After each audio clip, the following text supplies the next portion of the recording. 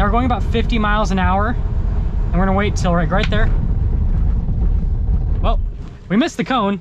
Hey everyone, it's Ben Hardy here, and this is going to be a little bit of a different video compared to what I normally make. I'm here at an event with Brembo, and if you guys have never heard of Brembo, then you definitely live under a rock because they make performance brakes for like basically everything on the planet at this point.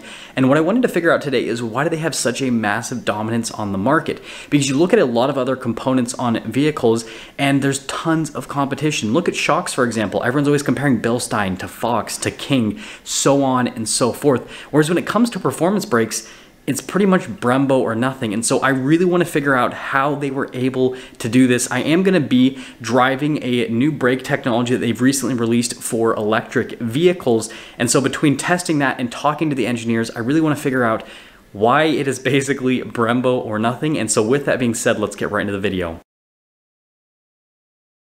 So we're setting off here in the stock Tesla to do our braking test here on this wet surface. I did a bunch of braking tests here with the stock Tesla, and what I can tell you guys is the car actually stays in line pretty well. I haven't been the best at braking at the right time, sadly. I always am a little bit like too soon with the braking zones. I'll try to do my best with the video to be right on point with this. But you guys can see here with the water kind of popping up and everything. But basically what this is supposed to test is just on a wet surface, right? Now we're going about 50 miles an hour, and we're gonna wait till right there. Well, we missed the cone, but you guys can see the brakes of the stock car, and you know, when we do the modified one, we'll obviously compare it, right, with the new Sensify system. But the stock system holds up pretty well, actually. It stays in line relatively well, but you guys can see the limitations there. Again, that wasn't a perfect run. I was supposed to turn a little bit, but you know, we're doing track driving. We're not doing off-roading today.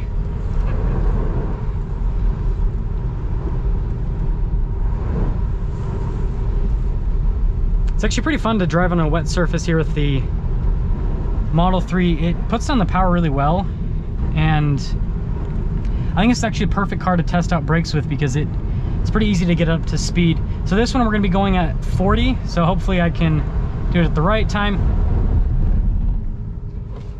So you guys can see that one, I mean, it wasn't perfect, but it was pretty close. You guys can see avoiding the obstacle and the slipping and everything with the brakes.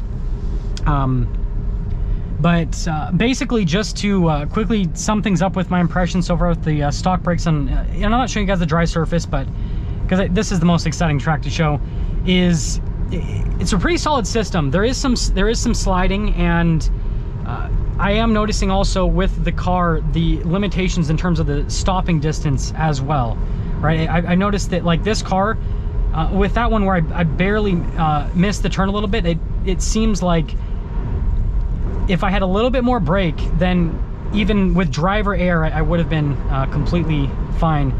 But yeah, let's see how this kind of compares to the modified one. So we're doing things here with what I'm dubbing as the modified Model 3. This has the Sensify brake system, and this will just show you guys the difference with it. And I'll show you guys the braking zone first, and then we'll kind of talk about it a little bit after. But I think you guys will be pretty shocked with the results. And this one, by the way, first one 50 miles an hour, and it's a slight, so basically braking and doing a slight turn, so it's kind of like an avoidance maneuver type deal. So you guys remember on the other one, I didn't hit it perfectly. I kind of like went over, but a big part of that was not just driver air, it was the brakes itself. And I'm noticing with this system, I have a lot more confidence, and there's a lot more room for driver air, which I think is really important, because that means that, you know, whatever pops up situation wise, even if you don't do the right thing, the system can kind of fix what you're doing wrong in a sense. It's really impressive, actually. And that's the biggest difference I'm noticing between this and the Model 3 with the stock brakes. Is with the Model 3 with the stock brakes, I had to hit those braking zones perfectly, or else something kind of, you know, went a little bit haywire. Whereas this, I feel like again, like I said, I've got room for air. So this one's 40 miles an hour.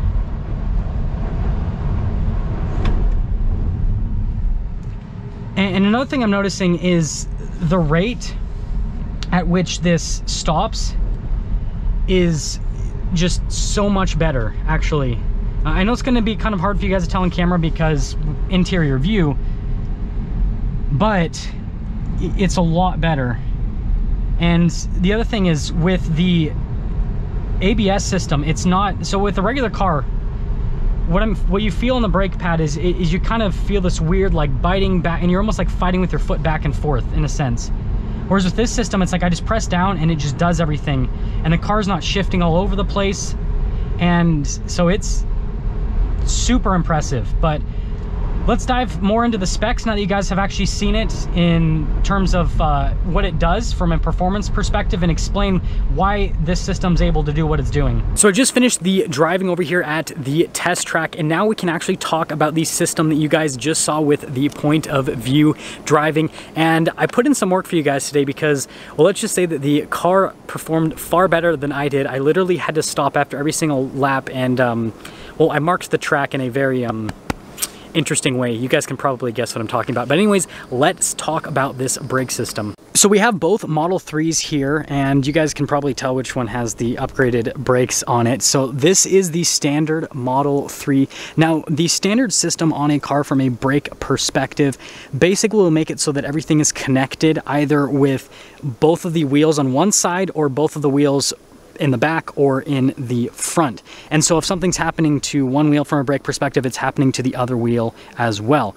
And that's one of the biggest differences with this new Sensify system, is it is completely independent. So each individual brake can do a different thing. But what that also means is if anything in the system fails for some reason, then you're not going to lose half of the car's braking ability.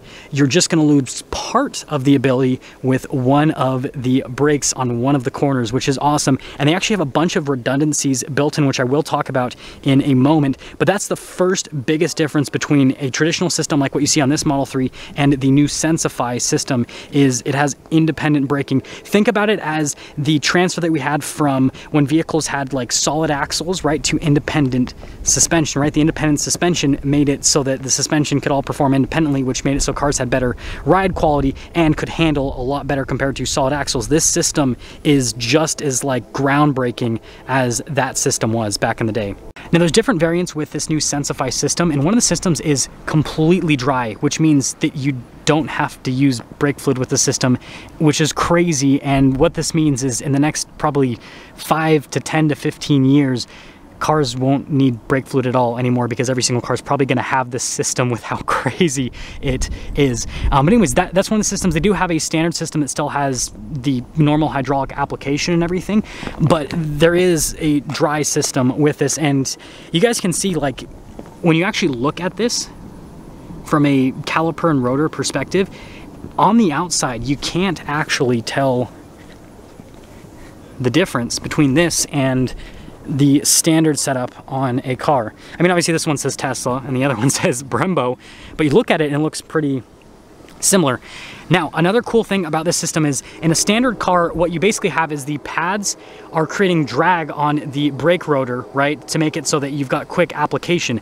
On this new system, however, you do not have that. So basically, there's no drag with the new system, but because of the application of it being a dry system, and again, there's a lot of techie stuff I talked about with the engineers, and the gist of it is the system applies instantaneously, but then also creates no drag, so it's a lot more efficient than a system on a regular car from a brake perspective. Now, hopefully you guys like my blue shoes here, but another thing that we tested out was actually the modulation of the feel for the brake pedal itself. So basically with this new system, and now it's beeping at me because it thinks something's happening. Anyways, basically with this new system, you can actually modulate what the pedal feels like. So you can make it firmer or softer based on what you want to do from a driving perspective. And that's going to be fully customizable with the different vehicles that this new braking system is actually going to be applied to, which again is kind of like another crazy part of it. Now, I did my best to talk about everything from a technical perspective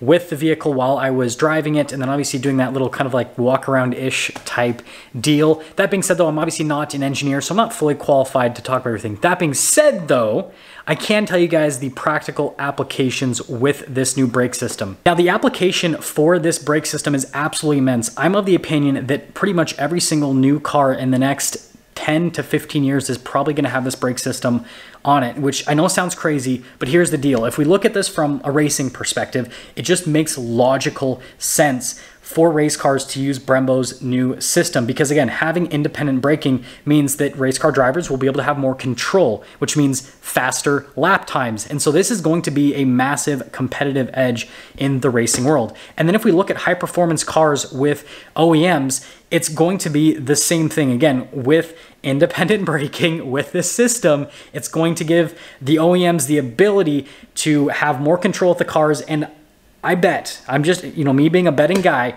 I bet that every single vehicle within the next 5 to 10 years that breaks the Nürburgring record will have this brake system on it. Just that's my bet right now. And well, I think I've got pretty good odds. Anyways, if we move to more normal applications like SUVs and sedans, it also makes a ton of logical sense, because a lot of self-driving equipment is being put into these cars: adaptive cruise control, steering assist, and there's autopilot systems.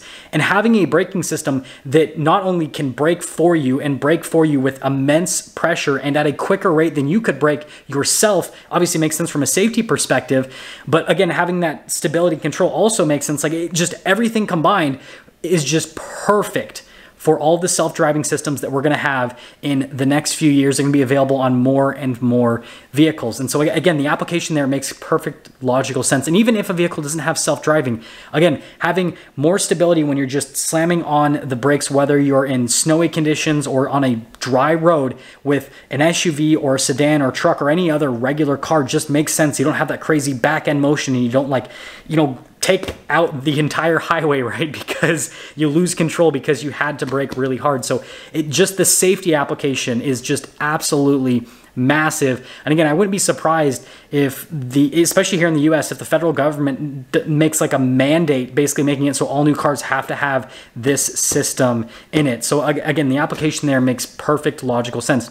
And then if we look at pickup trucks more specifically from a towing application perspective, if you think about it, if you have more stability, independent braking on a vehicle that is towing something, that is, again, massively safe, and it gives you so much more control. Think about all the times where you had a situation where you had to slam on your brakes and you were towing something, and the trailer did what the trailer was going to do, and because the truck, right, the back end goes around, the trailer starts going around, and then you completely lose control and crash, right?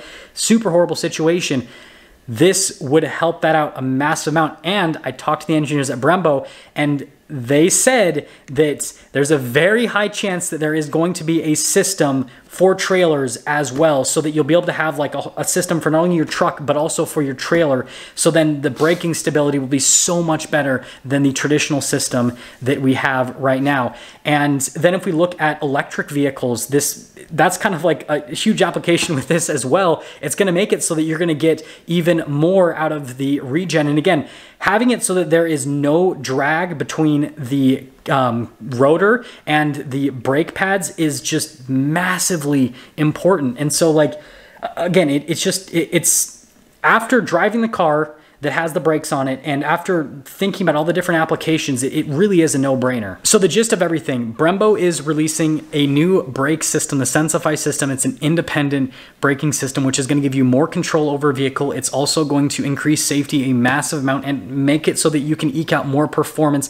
in both on-road and off-road situations. I actually talked extensively with the engineers at Brembo in terms of like the off-road application with this, which I think is absolutely massive. I mean, think about things from a crawling perspective. if you have independent brakes. Like, think about how much more control you'd have crawling up obstacles.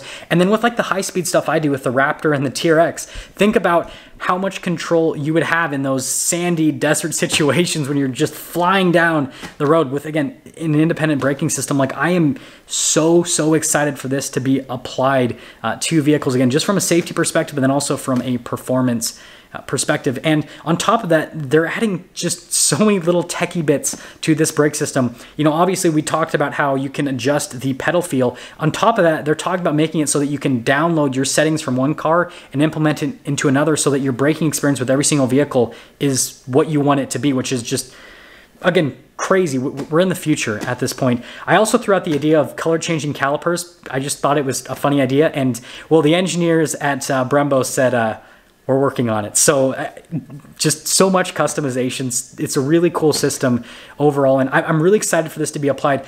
The only downside is you can't just go to Brembo and buy this system. What's most likely going to happen is this is going to be applied with OEMs initially. I don't know if there will ever be like an aftermarket application with this system, but basically OEMs will work directly with Brembo and build it into their cars. And so the way for you to get this system initially will be to just buy cars from different OEM manufacturers that have worked with Brembo to implement this system in their cars from the beginning, which actually makes sense, because what that means is that manufacturers can fully customize this independent braking system to work perfectly for the vehicle that it is being applied to. And so, yeah, crazy long day, and I'm feeling a lot better than I was when I was on a racetrack having to go from 70 miles an hour to 0 with some of the obstacles.